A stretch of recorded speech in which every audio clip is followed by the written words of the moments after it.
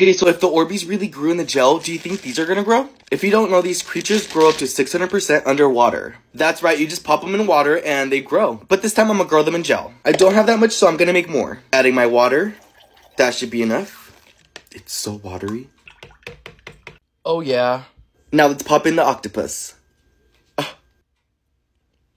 Aww. Make sure to follow me, like this video, comment down below if you think it's gonna grow, and also make sure to save this video to come back for the next update.